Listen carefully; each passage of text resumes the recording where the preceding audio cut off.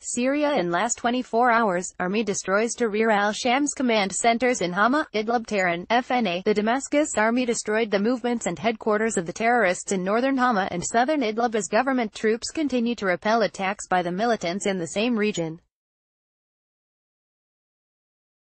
The missile and artillery units of the Syrian Army heavily pounded the military positions of Tahrir al-Sham al-Hayat. The Levant Liberation Board are the Al-Nusra Front terrorists in the outskirts of al-Hayat town in southern Idlib, destroying several positions as well as killing and injuring a number of militants. The Army's artillery and missile units also hit the terrorists' positions near al-Hayat town in northern Hama, killing several terrorists and destroying their military equipment and hardware.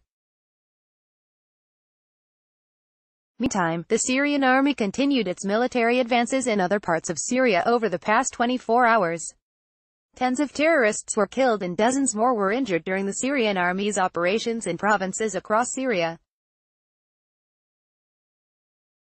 Hama Idlib. The Syrian Army destroyed the movements and headquarters of the terrorists in northern Hama and southern Idlib as government troops continue to repel attacks by the militants in the same region.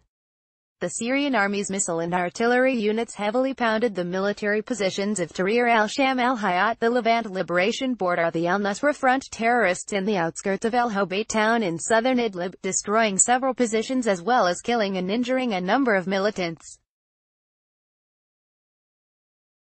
In northern Hama, the Army's artillery and missile units hit the terrorists' positions near al-Hayat town, killing several terrorists and destroying their military equipment and hardware.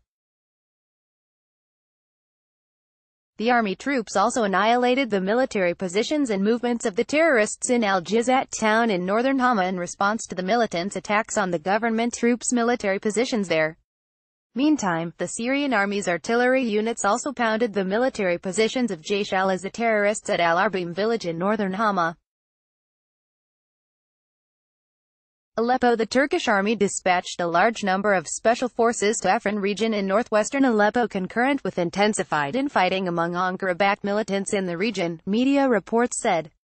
The Kurdish-language Farsnews reported that a sum of 200 of special forces of the Turkish army have arrived in Afrin region in northwestern Aleppo, as some of them have been stationed in Afrin and some others in the villages of Shirva and Jandarissa regions.